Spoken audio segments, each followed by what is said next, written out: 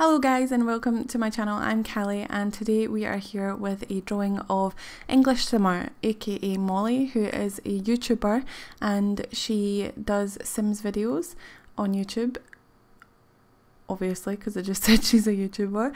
So I decided to draw her because it's actually her birthday on Wednesday, and I was going to post this on Wednesday but I have a really hectic schedule, so unfortunately I can't.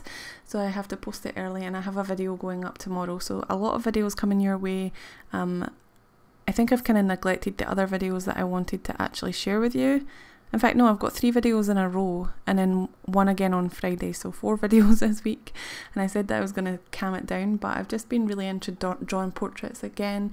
I'm sorry that most of my videos are mainly portraits, but I really do enjoy doing them and I want to record all of them just for my personal look back and personal portfolio, basically, for me to look back at and say, okay, I did this and this and I really shouldn't have did that and I'll do this next. Anyway, a little bit about Molly. She is awesome. She's really I don't know how to describe her. She's really fun and just happy and she's really cool. So, and I love this picture of her. It's from her Q&A video that she did a couple of weeks ago on her channel, and she just looks so cool, like with the hat and the glasses and the face and stuff.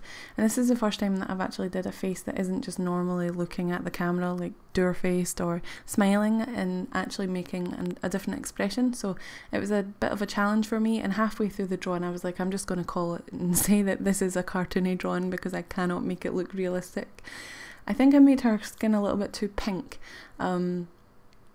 She is very white, like she's just normal Caucasian white, but I made her a little bit more pink than usual, and I wish I didn't because my pink pencil is like so short, it's unbelievable. But yeah, her glasses are really cool. I don't know if I said that yet or not. They're like fire kind of, but it gets too dark for me to record, so I kind of stop and then go back later. So and I forget that I was doing the glasses, so I go to something else. But yeah, in the middle of her glasses and at the sides they're really reflective and really shiny, and in around about the rims they're kind of matte. So I tried to reflect that by adding a little bit of grey in the rims to dense the colour a little bit, and then added the black and the white in the shiny bits. I rendered it a little bit more off camera in my mum's house because I wasn't happy with the way that the speckly bits were showing up in the pictures.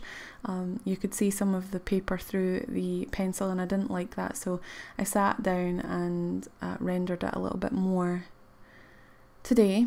It's Sunday today, so yeah, well, it's now Monday, but yeah.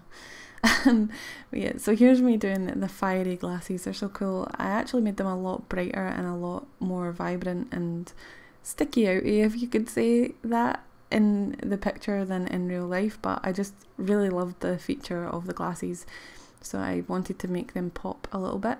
Also the hat, I've never drawn anybody with a hat, and it's actually really, like, I always wanted to be a hat person but my ears are too big, so every time I wear a hat my ears stick out and I'm so embarrassed about it, so I never do that.